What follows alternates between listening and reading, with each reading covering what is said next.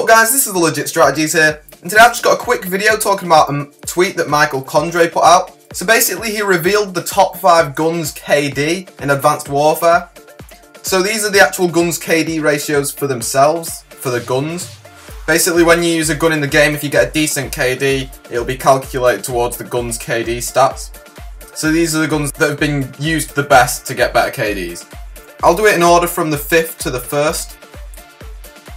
So basically some of these guns you wouldn't really expect to be in it, but I'll stop stalling and I'll get straight into it. So basically at number 5 we've got the Pytaek Loophole, which is actually a heavy weapon. This is an elite version of the Pytaek, and it only ups the accuracy by 1 and actually takes the handling down by 3, and it does add a bit more ammo.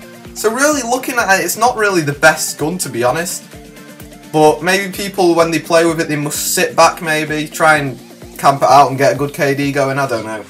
But apparently that is the 5th. In 4th we've got an obvious choice, which is the BAL 27 O.Steed. I mean, although it is an obvious choice, a lot of people do use it, which means noobs could use it who aren't quite as good and get a bad KD with it. But apparently players managed to play pretty well with the O.Steed, and it's managed to get 4th on the KD stats.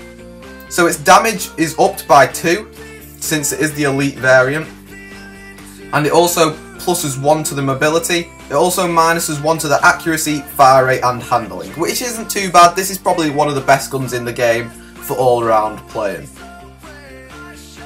At 3rd we have the HBRA3 Insanity, which is another elite variant. This ups the damage by 1 and increases the fire rate by 2, but takes the handling down by 1. So overall that's a pretty good trade-off. You can't actually have attachments with that, so that is pretty bad. But I guess players have still managed to play well with it because it's got the 3rd best KD stats out of the weapons. So it must work pretty well.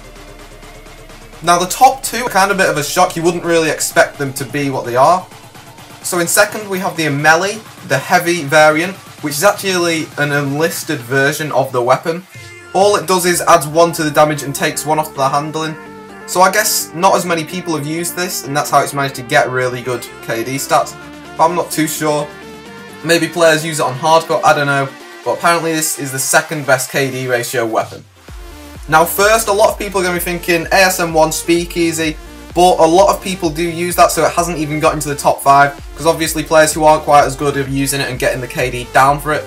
So in number 1 we have the ARX 160 Hole Puncher variant. That's a professional variant, again not an elite. The Steel Bite could have been in, but the Steel Bite isn't in the top 5. So number 1 is the Hole Puncher for the ARX.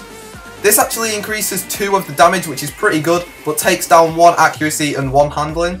Overall that's a pretty decent trade-off. I guess a lot of players might have used this in Search and Destroy.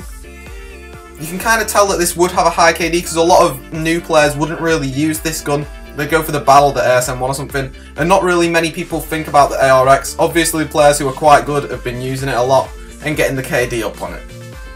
So anyway, I thought this would just be a quite cool video to share with you if you hadn't seen the tweet. So anyway, I hope you've enjoyed this video. Make sure to leave a like if you have. Leave a comment letting me know what you think about this and what guns you thought was going to be in the top 5. And don't forget to subscribe for more videos like this.